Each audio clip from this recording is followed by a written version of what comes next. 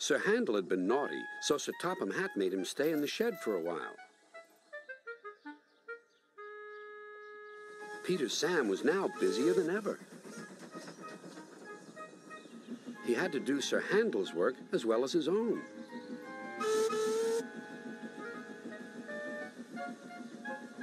He was very excited, and the firemen found him hard to handle. Anyone would think that he wanted to work, said Sir Handel, who was lonely and bored. All respectable engines do, replied Skarloey. Keep calm, Peter Sam, and you'll do well. But Peter Sam was in such a state that he couldn't listen. He collected some coaches and went on his way.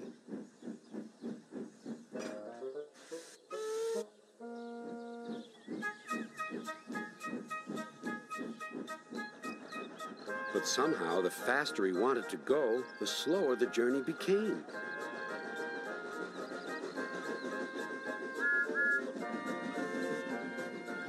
When Peter Sam finally fussed into the station, Henry was already there.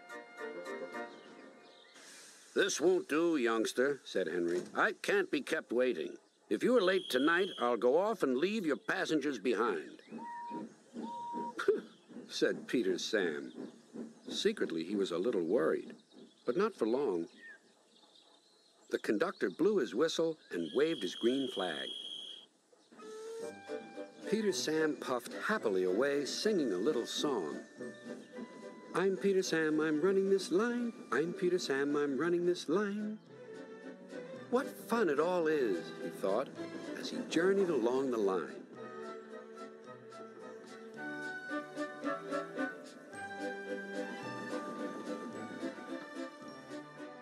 The coaches enjoyed themselves too. They were growing fond of Peter Sam.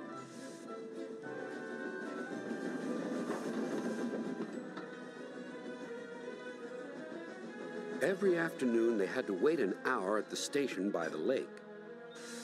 The station has a little shop selling refreshments. The conductor, fireman, and the guard buy tea and cakes from the refreshment lady. At last, the waiting was over, and Peter Sam was sizzling with impatience. Beep, beep, hurry up, please, he whistled to the passengers. How awful, he thought, if we miss Henry's train. The conductor was ready with his flag and whistle. The refreshment lady was making her way to the train. Then it happened. The conductor says that Peter Sam was too impatient. Peter Sam says he was sure he heard a whistle. Anyway, he started. Stop! Stop! Stop! Wailed the coaches. You've left the refreshment lady behind. Bother! Groaned Peter Sam. We're sure to miss Henry now. The refreshment lady climbed aboard, and they started again. Peter Sam didn't sing anymore. Instead, he hurried along the line as fast as his wheels and his driver would let him.